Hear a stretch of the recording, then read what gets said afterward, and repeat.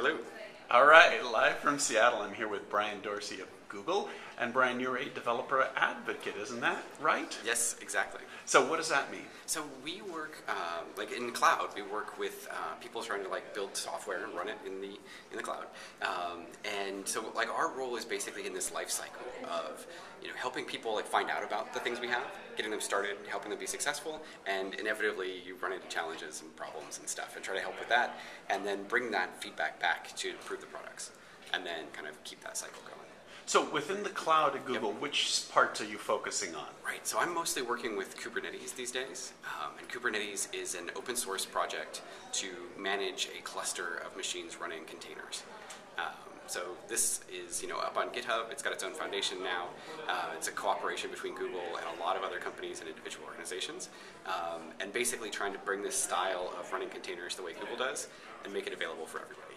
So speaking, like you said, a lot of partners, are there any particular partners you work with or developers who are working with those specific partners? Yeah, so I'm more on kind of the working with lots of folks at the same time kind of space instead of the direct one-to-one, but definitely like Red Hat and CoreOS are very, very active on the project.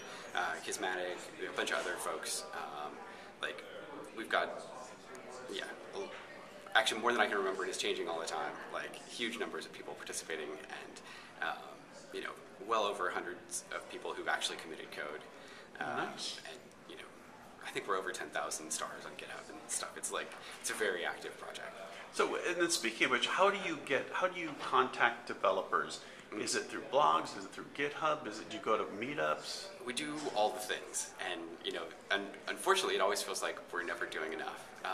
But we attend events like we're at LinuxCon today. We do blogs online. We have a Kubernetes blog. We make videos. We make sample code. We help actually kind of improve docs. And I'm talking kind of the wider developer relations team at Google. And then we have folks at in the Kubernetes project, there's folks from lots of other organizations doing the same thing. In particular, you may have run into Kelsey Hightower from CoreOS, who is just a force of nature in the Kubernetes world.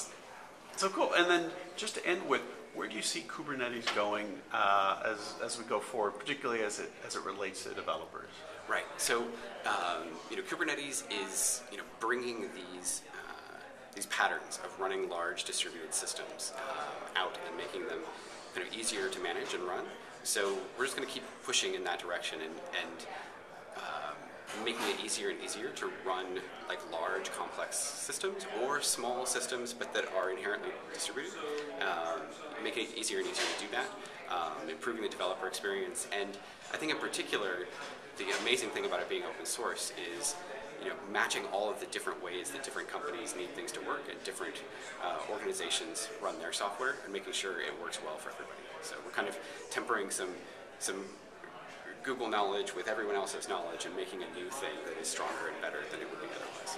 Awesome. Brian Dorsey, thanks so much. Thank you.